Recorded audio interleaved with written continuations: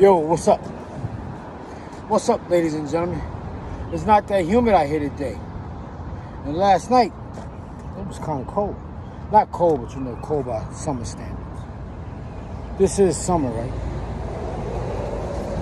I was talking yesterday. I'm tired. I was talking yesterday about the internet, and like being on the internet is full of scams. And I was saying being on the internet is just like being on 42nd Street back in the days. Because I was talking about all the scams that used to be going on 42nd Street, like the 3-card Molly guys. And as a matter of fact, they be playing 3-card Molly. I don't know if it's 3-card Molly or 3-card Monty. They be playing that shit on 125th Street on Sundays. On Sundays, it'd be somebody out there with a cardboard box beating people. And it don't be crowded out there, so he be getting away with it. I seen him out there, and I seen him on the train. They be beating people on the train. You can't win at that game, man. If you win, if you win, it might start a fight or argument. It might start an argument. It might lead to a fight. You see them guys playing that 3-card Molly, boy, you better turn around and go the other way. You better turn around and go the other way. You can't win. You got too many people living in your head, renting space. You got the guy shuffling the cards. He talking shit to you. You got the person behind you that's on the guy's team. She whispering shit, subconscious, subliminal. She throwing subs in your ear and shit. And then you got the crowd. And they agitating you, telling you what card to pick. Most New Yorkers about my age know to keep going. Don't even try to play that game. Even if you know how to play it, you might as well keep going. It ain't worth it. Unless you going, no, I ain't going to say that. But it ain't even worth it. It ain't even worth it. I used to work with a guy that know how to do that shit. And he used to make a killing down there. He used to make a killing with them cards. 3-card Molly cards. He was so nice. He was so nice that he could bend the card. And you still have trouble finding the card that he bent. You know? So you gotta understand, playing 3-card Molly is like the sleight of hand. And it's almost like magic. But not some hocus pocus magic.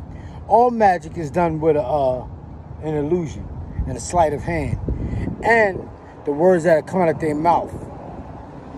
Like, even with musicians, the shit they say and the shit they do are sometimes different. You know, different, so it throws you off. And they're good. I mean, not they're good, but you know, like those that practice their craft, they're good. So, yeah, but I'm saying like the 3-card Molly guys is down there. Who else was down there? I used to say the fake jewelry guys, they always be selling fake jewelry.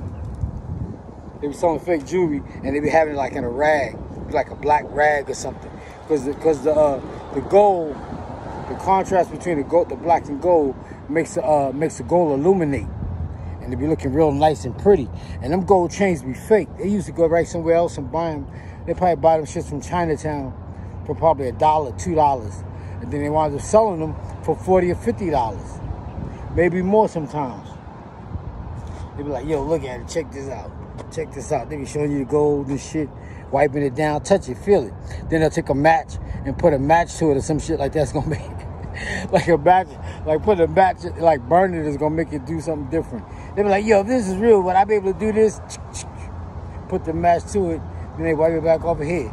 Here, give me $50 for it. But I ain't giving you $50 for that shit. I give you 40. 40? Man, come on, give me 45. All right, give me 40, give me 40, give me 40. Fuck it. You can have it. They done came out on top. They done made $38 richer. These are 3-card Molly guys, the fake jewelry guys, the guys that do the shell games with the not shells, but they be using soda tops. And you gotta find a little P in the middle. I ain't gonna tell you how they do it, but you gotta find a P in the middle, the little P. Can't beat that. They beat you at that game easier than you beat you at the 3-card Molly game.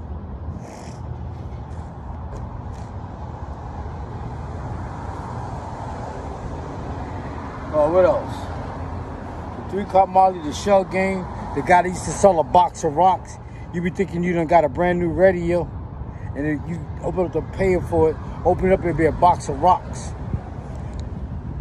Be all kind of shit. Be the hookers. It'd be the hookers down there. And it'd be the man hookers that be acting like women, tricking the men.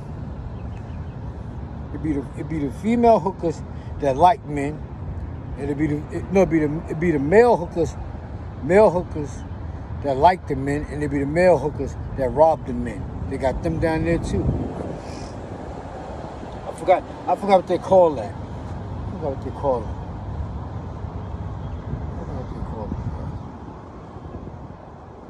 Oh, I forgot. But they used to have all kind of scams down there on 42nd Street. All kind of scams. Like I was saying, like for the 3-car Molly guys, they used to have an empty envelope with their address on it. So, you know, if they felt like the heat coming, if they had time, they would put their money in the envelope, close it, and drop it into a mailbox. Or drop their bank into the mailbox and mail it to their house at the end of the day. And then they come a couple of days later. These are all kind of scams out there. The OTB guys. Who else used to be in there? These were all them guys on 42nd Street and Times Square. And I used to be right across the street from the OTB. That was a real seedy place, boy. That's just how the internet is now, a real fucking seedy. All kind of shit going on. I'm ready to get out of here, y'all. I'm tired. I'm tired as fuck, I don't know why.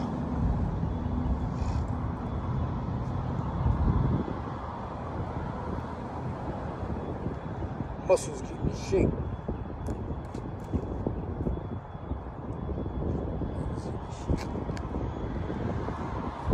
We'll go to TikTok real quick and see what they're doing over there.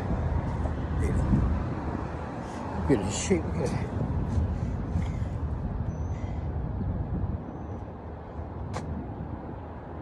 The show is going to be cut up. You're going to be able to see it perfect.